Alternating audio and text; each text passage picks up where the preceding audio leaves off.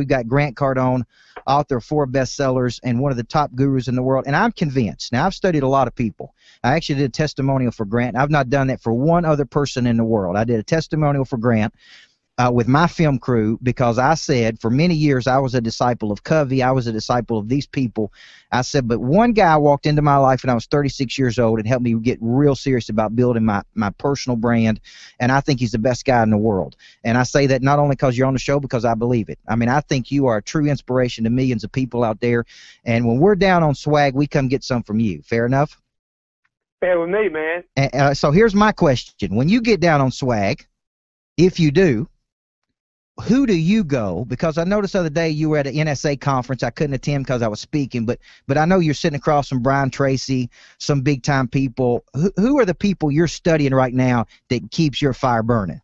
Well, I tell you, this is a very controversial answer I'm about to give you, okay? Mm-hmm. And one, look, I just refuse. I refuse to fail in this lifetime. Mm-hmm. Okay, and I will seek out any advice and any information that will get me better. Clearly, me, the educational system in this country and most of the advice we get from TV and radio is not good. I have read, I don't even know how many L. Ron Hubbard books.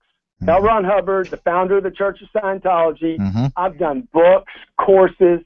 The amount of powerful quality content that's rational and analytical that is available there for a person to improve their business, their finances, their personal life, their marital life, their kids is unbelievable. So anybody that says something negative about Scientology or L. Ron Hubbard, they have only not read a book. Because the information, when a rational person reads the information in those books, there's nothing weird about it, okay? Some of the most successful businessmen in the world, okay? I'm talking about Billy Killers.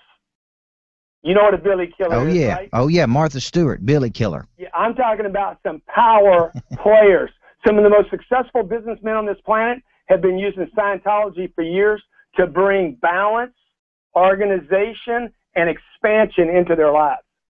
And this has got a lot of bad press, obviously, around the country. I mean, you know, because what new thing doesn't get bad press? That's right. Because hey, let's go through the 4 steps, right? First, you got to get attention. Yeah. Then you get criticism.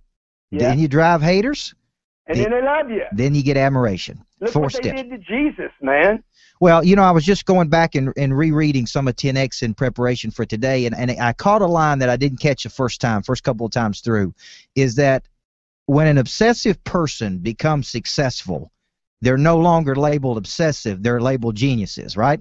Yeah, exactly.